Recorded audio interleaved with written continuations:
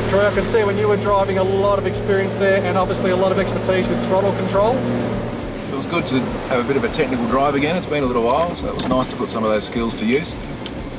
Tristan, what a lot of people fail to understand is that when you modify your four-wheel drive, you lift it, you put on bigger tyres, you're actually with those bigger tyres changing the gearings. Most people will instantly notice that they'll have a decrease in fuel economy, but also in the speed and the RPMs when they're travelling on the freeway. So by re-gearing your vehicle, and in most cases you're going from somewhere in the 3s, like 3.7 or 3.9 ratio, to a 4.1, 4.2, 4.3, 4.5, 4.8. Depending on the size of your tyres will depend on how you re-gear your off-road vehicle. And for most people you jump up a couple of points, so from a 4.1 to a 4.3, and that'll help when you've gone up an inch or two in tyre size to get back power, economy.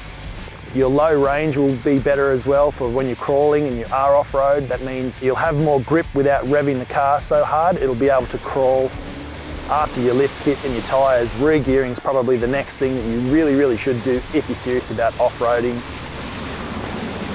And basically changing the gear sets will extend each gear, so make it a little bit easier when you're towing a vehicle or doing a hill climb.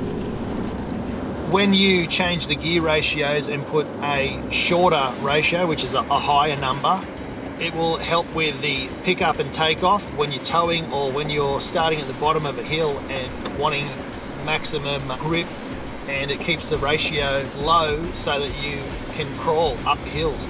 Definitely worthwhile doing. It also will help with the longevity of all of the other moving parts on the car as well. So even if you aren't running our axles, it'll help keep the standard ones alive a bit longer too, because they're not working so hard. I would almost go as far as to say changing the gear sets would be the biggest change and the best change that you could make.